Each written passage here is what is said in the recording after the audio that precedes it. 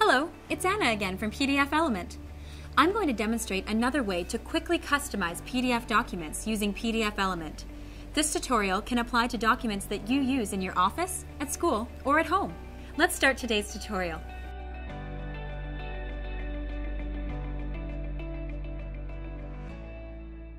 PDF is a great format to keep text and images together in a professional-looking document. You may want to incorporate images into your PDF at just the right places to make things a lot easier for your reader. It only takes a second to add an image to your PDF, and you can make adjustments to it once it has been added. I'll start by opening a report that I've been working on. I want to add an image in this page for visual interest. I'll select the Edit button in the toolbar and then select Add Image in the submenu.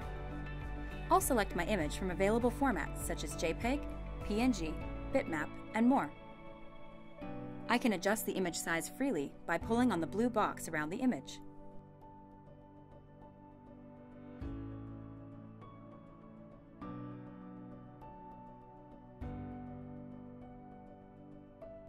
Double-clicking on it and selecting the Rotate function will allow me to choose the specific rotation degree.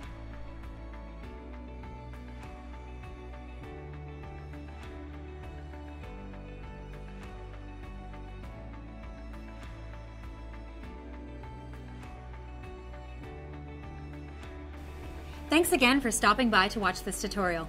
Watch my other videos to find out even more ways that PDFelement can help you create perfect PDFs. If you liked this video, hit the like button and subscribe to my channel.